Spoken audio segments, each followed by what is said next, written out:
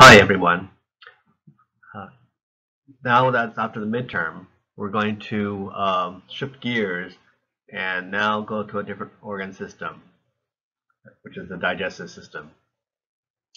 In this first lecture, we're going to begin talking about the alimentary canal. And then in subsequent lectures, we'll talk more about these more specific organs.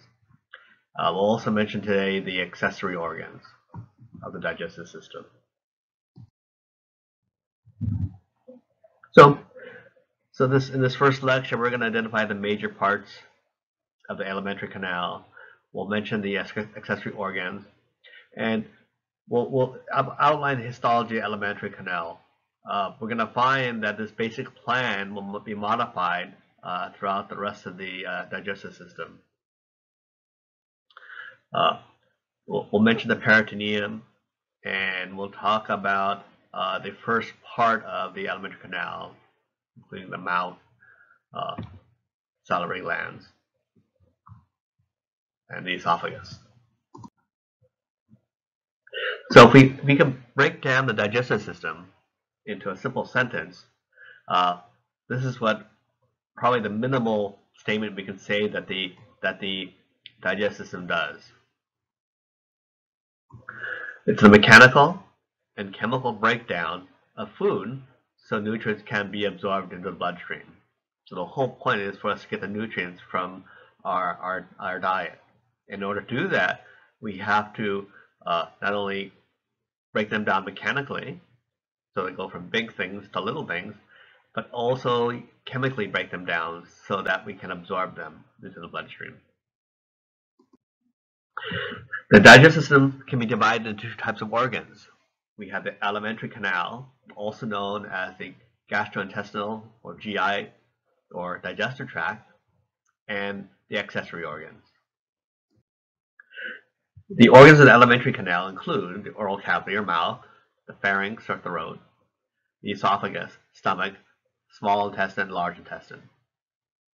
Okay, we'll cover about the first half of these in this particular lecture. And here are the kind of rough identification of them: the oral cavity or mouth, the pharynx or throat, the esophagus is a long tube, the stomach, and the small and large intestine. So these are the primary organs of the digestive system. We also have what's called the accessory organs, because they're not part of the alimentary canal, but they still assist in digestion. So this includes things like your teeth, your tongue, your salivary glands, your liver, gallbladder, and the pancreas. And here this is a figure showing the relative location of these accessory organs. Now, the alimentary canal is like a long tube, and so I'll show you in the next figure, which makes it a little more illustrating that this really is a long tube. Okay, so here I removed everything else. And so now that we just see just the digestive system alone, we can see it's a long tube. Now, I sat in one lecture on this a long time ago, and the instructor made the analogy that the digestive system is much like one of those car washes where you drive your car through. What happens is, as you drive your car through, your car is sprayed and spritzed with different things, and it's physically buffed and washed, as well as chemicals treated. And similarly, we're going to find out that the digestive system is like that as well, where there's going to be things that are going to change the food or the bolus that's passing through the digestive system as it passes from the beginning to the end of the digestive system. The major difference is the end product. Instead of a shiny new car, we have our waste products that are not digested. Now, there are 6 basic digestive functions we can define. Okay, and I made this handy dandy table for you. In the first column, we have the 1 through 6, we have the process, and then we have kind of the minimal description of the function. So the 6 processes are ingestion, which is the bringing food into the digestive system via the mouth, and that's usually the normal way of getting our nutrition. The second is secretion. Secretion can be both endocrine through hormones or through exocrine, such as mucus, enzymes, and acids. And these secretions help to aid digestion. Propulsion is the movement of food and liquids by peristalsis. So we're going to learn about peristalsis as the rhythmic muscular contractions to move the food from one end of the digestive system to the other. 4 is digestion.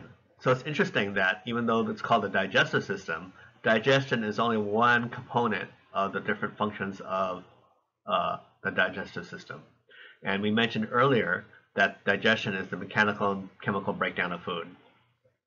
Okay, but this is required for the next step, which is probably one of the most important, is absorption. And this is the movement of nutrients through the alimentary canal wall into the blood or lymphatic vessels. So this really becomes part of us. Yes, while it's still in the alimentary canal, anything there is not really part of our body yet. Finally, not everything is digested and absorbed, and we have defecation. And so this is the exit of feces composed of non-digestible or unusable materials in the body. So this is to continue our analogy, this is would have been the shiny new car in our car wash story. Now, these 6 processes are all important, but they're not listed in order. Okay, so it's just some of the processes occur at different times during the digestive process. I don't want to spend a whole lot of time on histology, but what's unique about the alimentary canal is how the histology changes. So what we're going to do is spend some time to show what the basic outline looks like, and then as we talk about the different tissues and organs, we'll see how it changes. So this first part is pretty important because you might get lost later on when we start telling you what's different.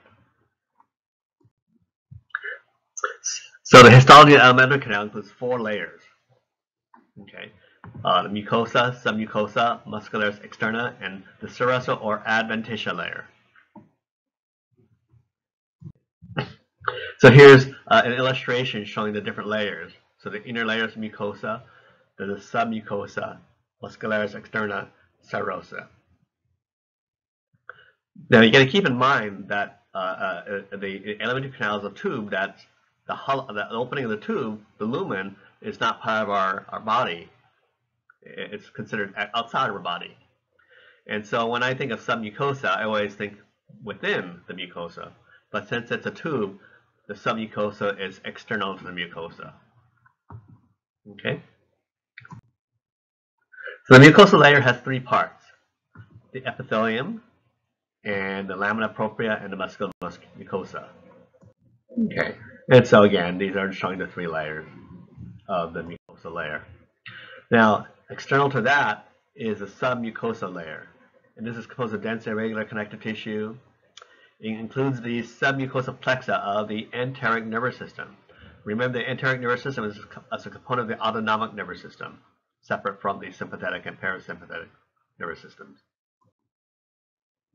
And here's the submucosal layer. Muscularis externa. Most parts of the digestive system has 2 smooth muscle layers, regulated by the myenteric plexus. There's the inner circular layer and the outer longitudinal layer. Okay, so circular meaning if you're looking at the lumen, the fibers are going this way. Okay, and the outer longitudinal layers, these are going this way, and then here's the tube here. Okay, so the inner circular layer and the outer longitudinal layer.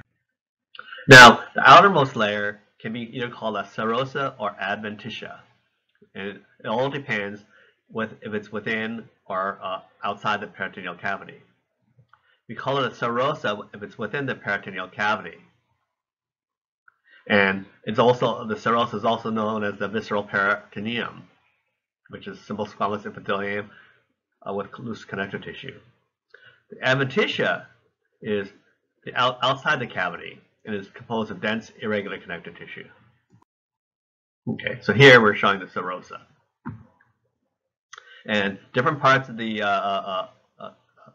different organs will have either a serosa or adventitia depending on its anatomical location.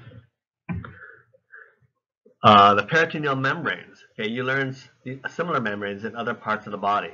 Okay, remember that these membranes are around those organs that are moving. Like for example, you had the pericardial membrane in the heart. Okay, and in the respiratory system, you've had a different membrane surrounding the lungs. Okay, but here in the digestive system, we have the peritoneal membranes. Okay, but the individual names are very similar. They have the outer parietal and the inner visceral peritoneum. And just like the other membranes, it's a membrane that folds over, forming a double membrane. Okay. The inner one is the visceral, and the outer is the parietal, with the peritoneal cavity in between them. And so we said the peritoneal cavity is between the two membranes, and we can describe different organs of the abdominal cavity as being intraperitoneal or retroperitoneal. So organs within the peritoneal cavity are intraperitoneal. Organs outside the peritoneal cavity are retroperitoneal. An organ can be exclusively one or the other, or it can be a combination of both, as we will see.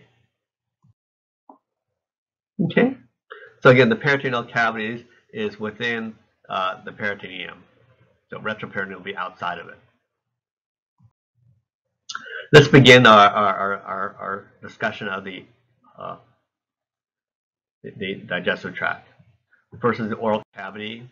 Okay, it contains gums or gingiva, teeth, and tongue. It includes hard and soft palate, which is covered by stratified squamous epithelium. You learned probably in SCB 203 that the uvula blocks the nasal cavity during swallowing. Okay, so that little punching bag here is the uvula, and it prevents food from entering the nasal cavity. And here are these other structures. I don't want to belabor about the teeth, but I guess we should mention them because their function is for the mechanical digestion and for chewing or masticating food. And you have three types of teeth. You have incisors, canines, as well as molars, which can be premolars or molars. Okay. So you probably learned these if you took a high school health class. We should mention the deciduous teeth are the primary baby teeth that fall out, and they include 20 teeth, 4 incisors, 2 canines, and 4 molars in each jaw. Okay, so these are the primary teeth. The secondary teeth are the permanent teeth, and we have 32 permanent teeth, 4 incisors, 2 canines, and up to 6 molars in each jaw. Okay, and here are the secondary teeth. The tongue. You don't really think about it, but your tongue is important, not only for digestion, but also for speaking. And the tongue is skeletal muscle, covered with stratified squamous epithelium, which makes sense because sometimes we burn our tongues on very hot things, and so if it wasn't for the stratified squamous epithelium, we'd be in a lot more pain than if it was not a simple squamous epithelium. So here's our tongue. Okay. Salivary glands are we have 3 pairs that secrete saliva. Okay, these include the parotid, submandibular, and sublingual. Okay, so 2 of them are kind of easy to remember where they're located by their name, and the first one is easy because it is the largest. So the parotid gland is right in front of the ear, and it's the largest one, and it produces 25 to 30% of the saliva. Okay. The sublingual gland is underneath the tongue, produces 5% of the saliva. The submandibular gland is beneath the jaw and produces 65 to 70% of the saliva. So what is saliva? Well, or what's the function of saliva? Well, it moistens and lubricates and cleanses the oral mucosa. Okay, so it keeps your mouth wet and keeping it clean. It's going to aid in mechanical digestion. The next time you eat something, think about what your tongue is doing. You don't really have to think about it. Your tongue is manipulating the food and moving around your mouth to help moisten it and getting it ready to swallow. So it mixes the food into what's called a bolus. For some reason, a bolus is the only time I ever use this word is during digestion. So this little moist ball of food is called a bolus and getting ready to be swallowed. And it actually begins to dissolve the molecules. It has some enzymes, and it also dissolves not only for chemical digestion, but also to stimulate taste receptors. So what is saliva composed of? Well, the three primary components are water, okay, electrolytes like sodium, chloride, potassium, and mucus. Okay, so those are the three big ones. It's also composed of an enzyme called salivary amylase. Okay, so later on we'll talk about this. Remember, you learned in SCB 203 that anything with an ASC at the end is an enzyme. Lysozyme. Okay, so this is going to help lyse bacteria. It has you learn in SCB 203 that saliva contains antibodies, specifically IgAs, and it also is buffered by bicarbonate ions. So this is probably the few times I'll be writing it out. Probably from now on, I'll be using the chemical formula of bicarbonate. Okay. So I made a little handy-dandy table here showing you the minor components of saliva and its function. So salivary amylase begins polysaccharide digestion. So even in your mouth,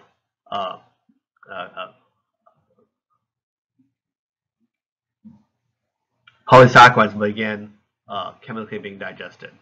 So for example, if you eat a cracker very slowly, you might feel it start tasting sweeter. But normally we just swallow before we can we're aware of it.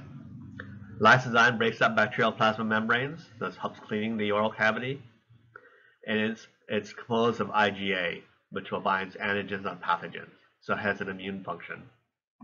Now the bicarbonate we said was a buffer, and if you remember what a buffer is, it will neutralize stomach acid that may enter the esophagus. Okay.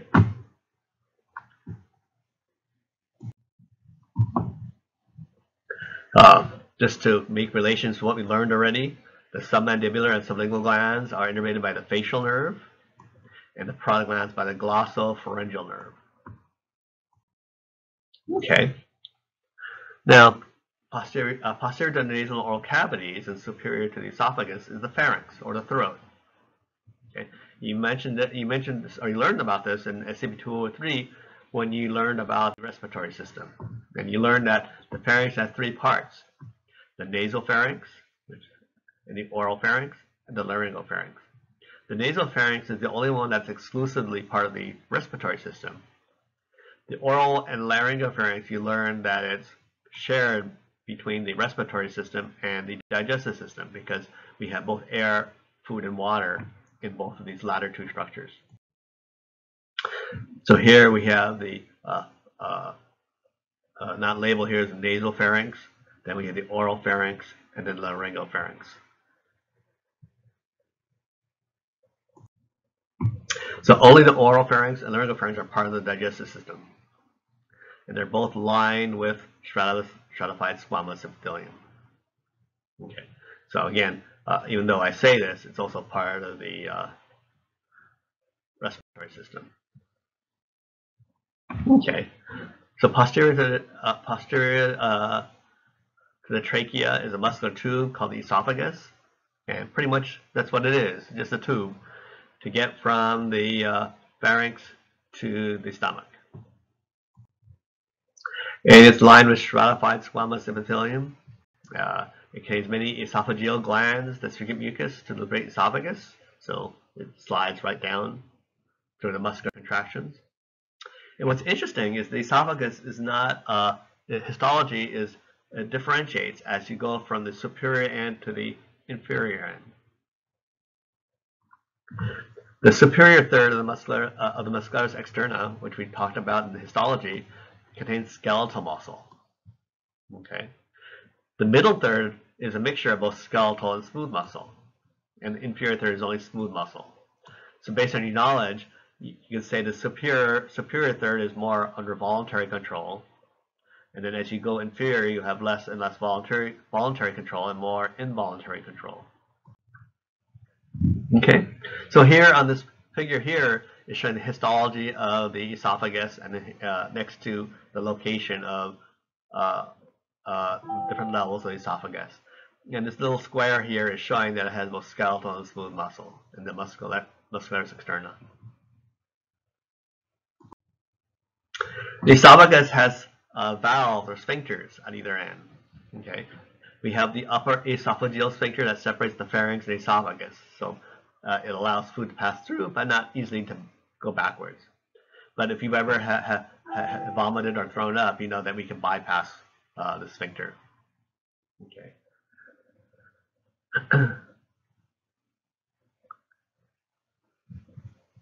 Okay.